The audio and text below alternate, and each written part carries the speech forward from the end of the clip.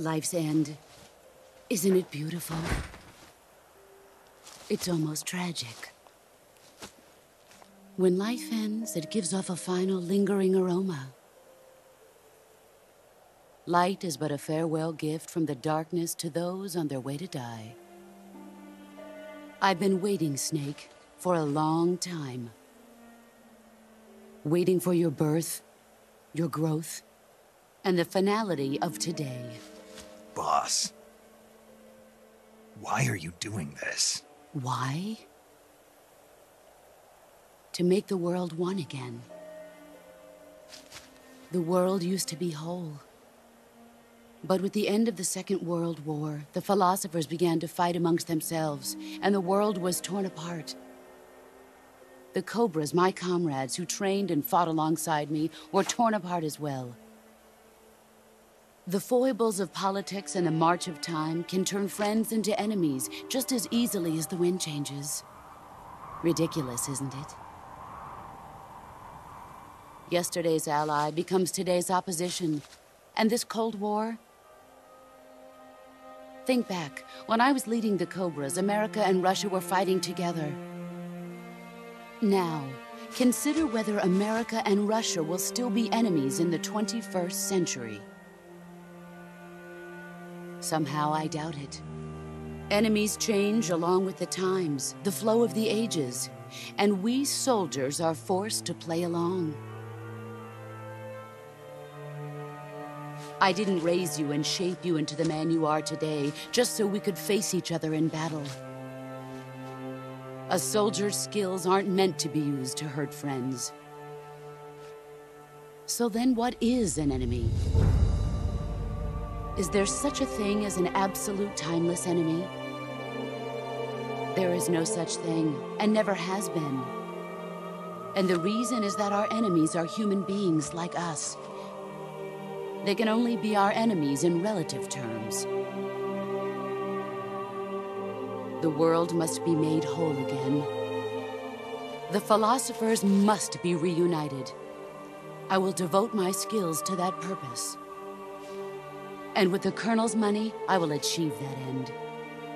Just as I once created the Cobras. They are my family. I may no longer be able to bear children, but I still have a family.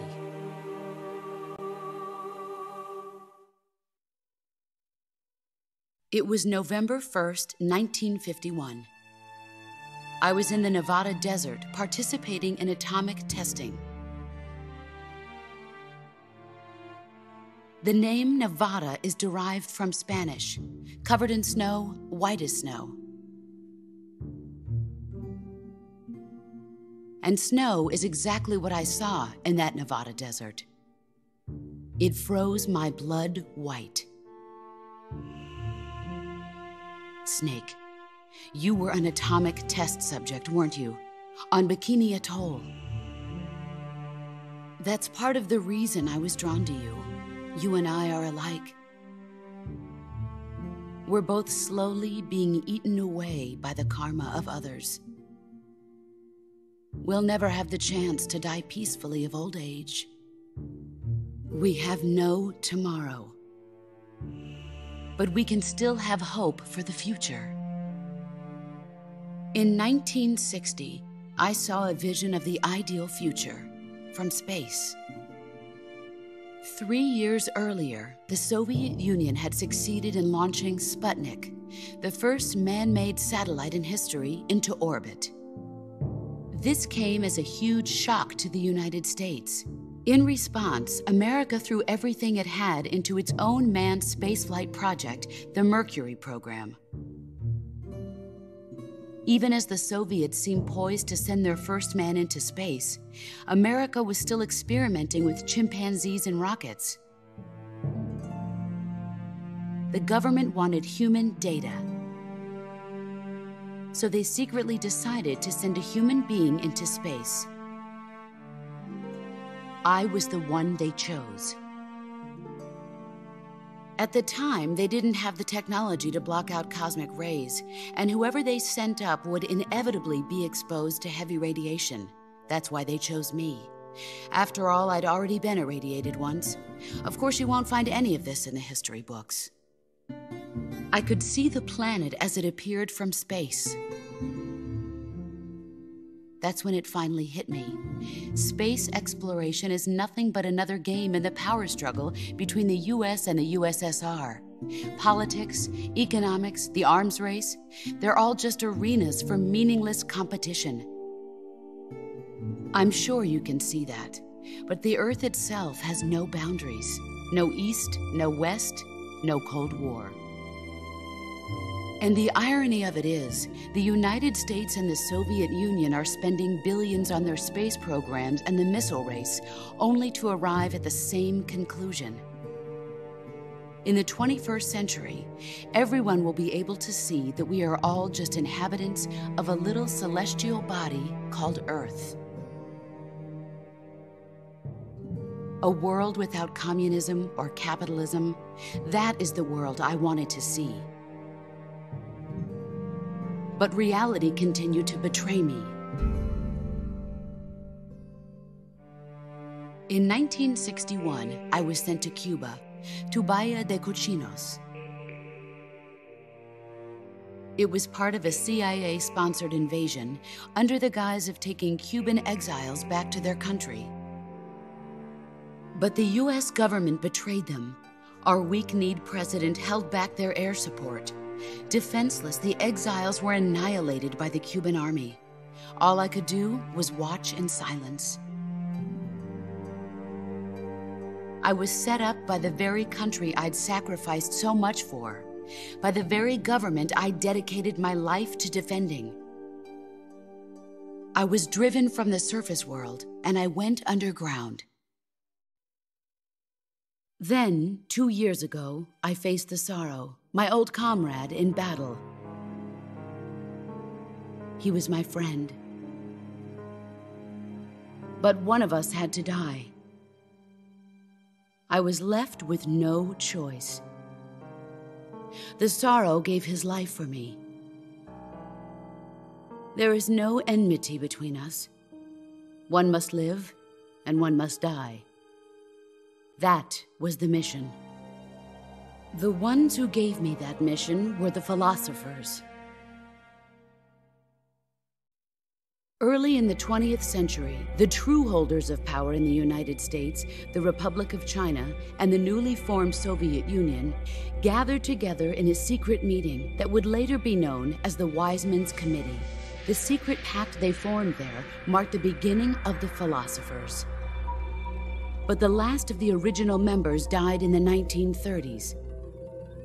After that, the organization began to run out of control, and the Wise Men's Committee degenerated into a mere shell of its former self. The philosophers of today have no sense of good or evil. Their influence extends to countries and organizations involved in every aspect of every war. They have become war itself. That's how they operate. The sacrifices of war cause a shift in the times. This shift leads to renewed conflict, and in turn triggers the next war. Like a nuclear chain reaction, each conflict sparks countless others, forming an endless spiral that will continue on for eternity. Do you understand what I'm saying, Snake? By consuming me and you, the philosophers intend to keep that cycle going forever. It was my father who explained all of this to me. He was one of them. You see, I am the last remaining child of the philosophers. But after he revealed the truth, my father was killed by that same shapeless, formless organization. And my father isn't the only thing the philosophers have taken from me. In June of 1944, the Cobras and I took part in the landing at Normandy. We'd been given a top-secret mission to locate and destroy enemy V-2 rocket installations. I was pregnant at the time. The sorrow was the father. I gave birth on the field of battle. A beautiful baby boy. But my child was snatched away from me by the philosophers.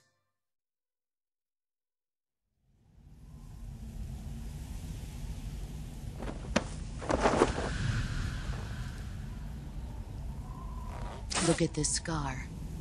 This is proof that I was once a mother. I gave up my body and my child for my country. There is nothing left inside me now. Nothing at all. No hatred, not even regret. And yet sometimes at night, I can still feel the pain creeping up inside me, slithering through my body like a snake.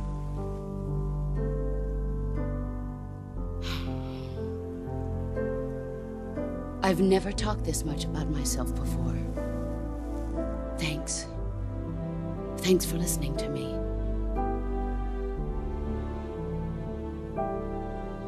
I feel content. Snake, commence the operation. I raised you. I loved you. I've given you weapons, taught you techniques, endowed you with knowledge. There is nothing more for me to give you. All that's left for you to take is my life, by your own hand. One must die, and one must live. No victory, no defeat. The survivor will carry on the fight. It is our destiny. The one who survives will inherit the title of boss. And the one who inherits the title of boss will face an existence of endless battle. I'll give you 10 minutes. In 10 minutes, MiGs will come and bomb the hell out of this place. If you can beat me in less than 10 minutes, you'll be able to escape in time. Let's make this the greatest 10 minutes of our lives, Jack. Boss. You're a soldier. Finish your mission. Prove your loyalty. Face me. Let's see what you're made of.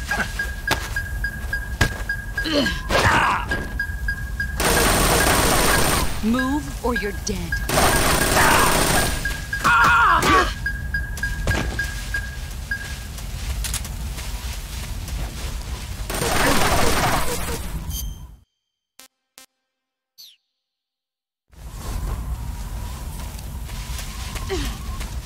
He's gone. There he is. Let's see what you're made. Excellent, Jack.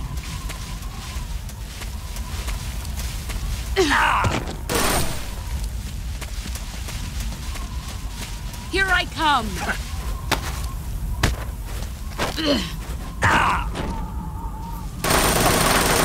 Heads up, Snake. You're not the man I thought.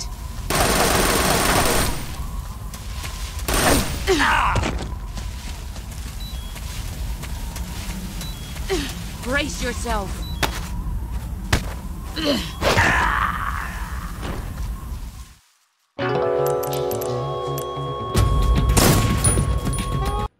Let's see what you're made of.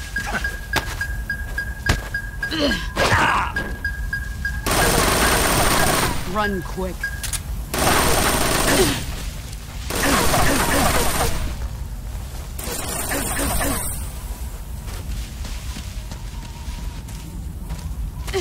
Brace yourself.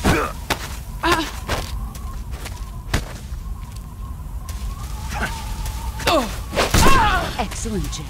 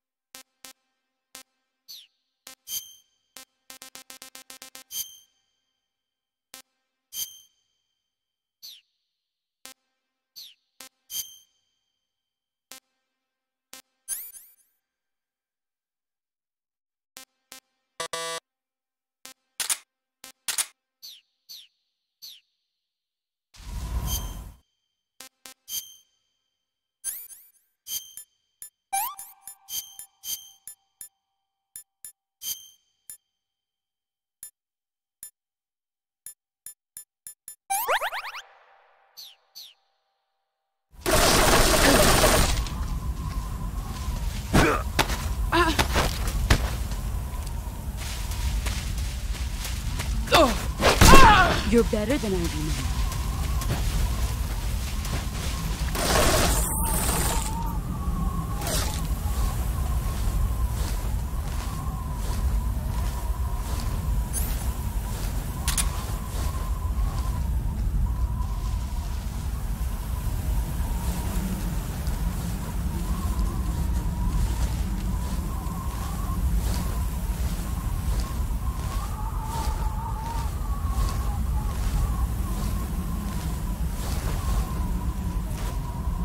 Where are you?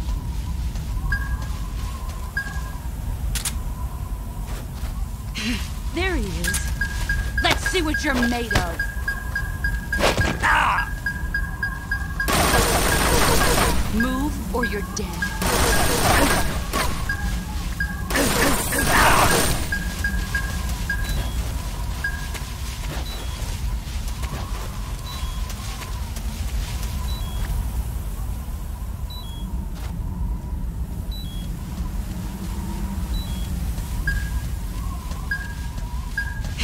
Let's see what you're made of.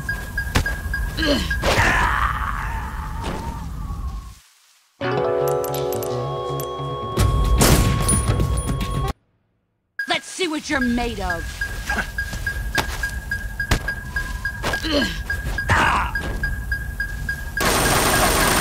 Heads up, Snake.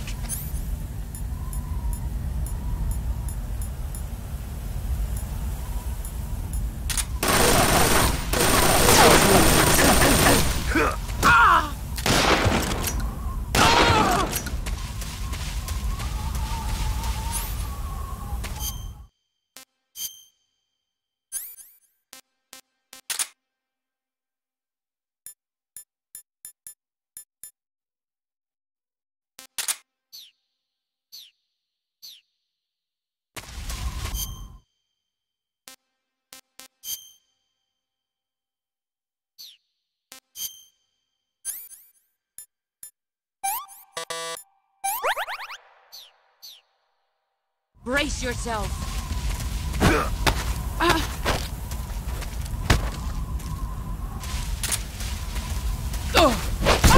Excellent, Jack.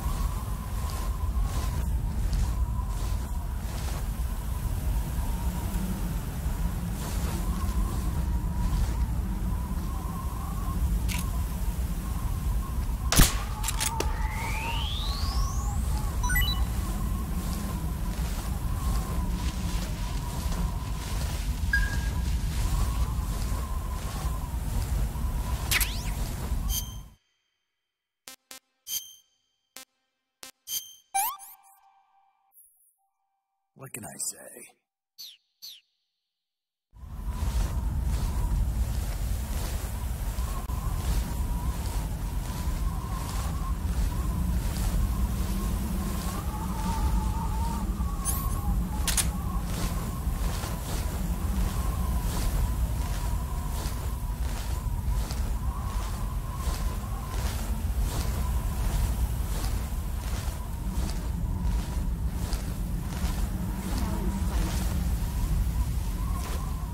Where did you go?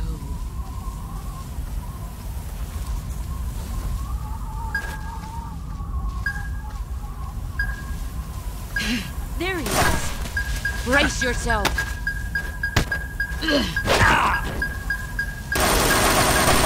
Run quick.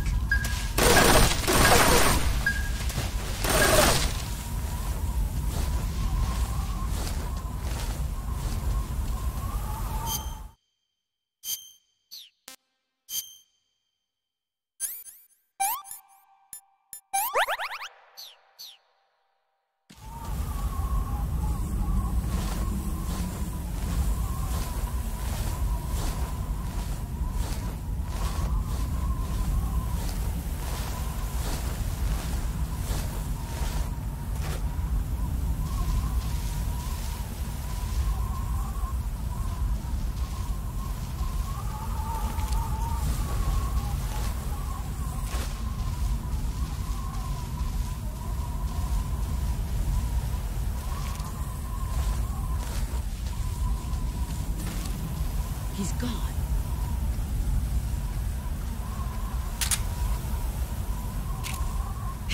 There he is.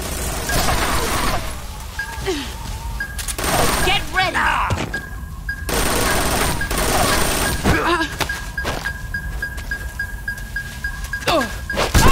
You're better than I remember.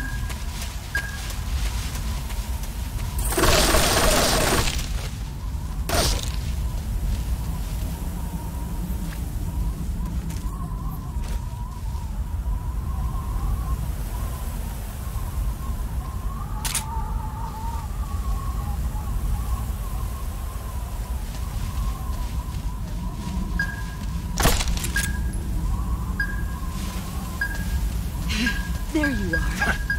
Here I come.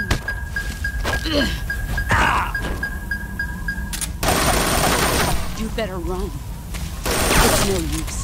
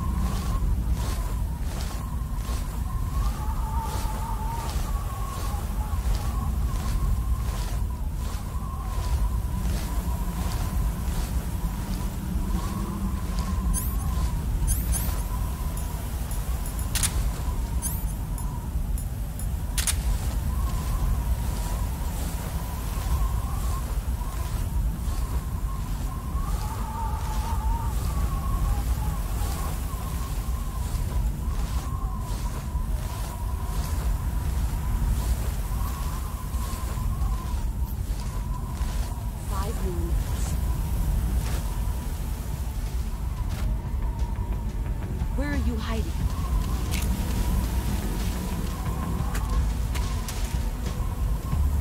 Where did you go?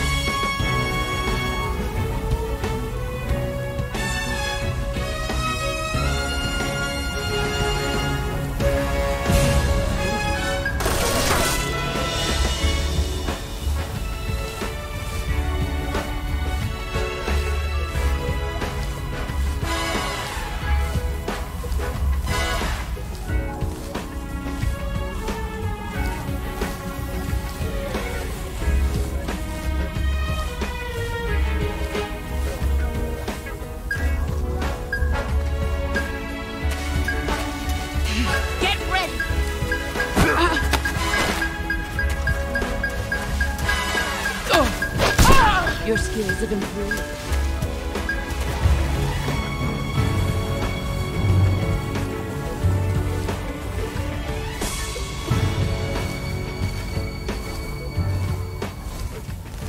What a thrill, with darkness and silence through the night. What a thrill. Found a good brace yourself.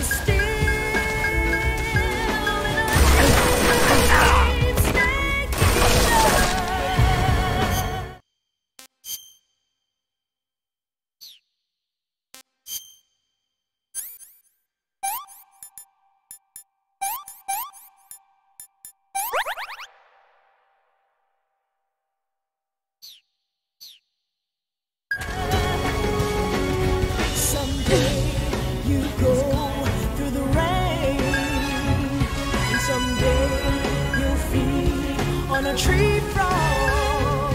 It's ordeal, a trial to survive. For the day is renewed. I give my life. You're better than But for one more. get ready. In my time, there's no one else. Crime, it's the way I'd like to live. I'm still in a dream, snake eater.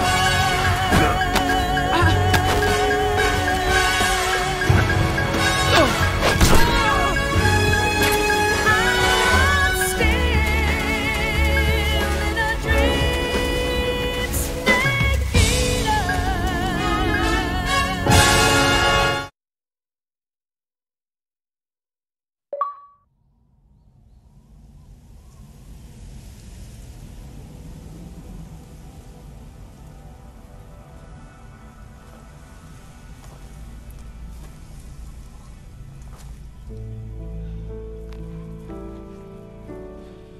Take this. Keep it safe.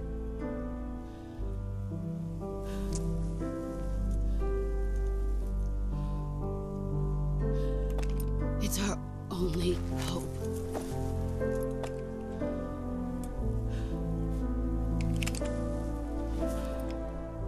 A patriot? Why are you giving me this? Jack. Or should I say, Snake. You're a wonderful man. Kill me. Kill me now. Do it.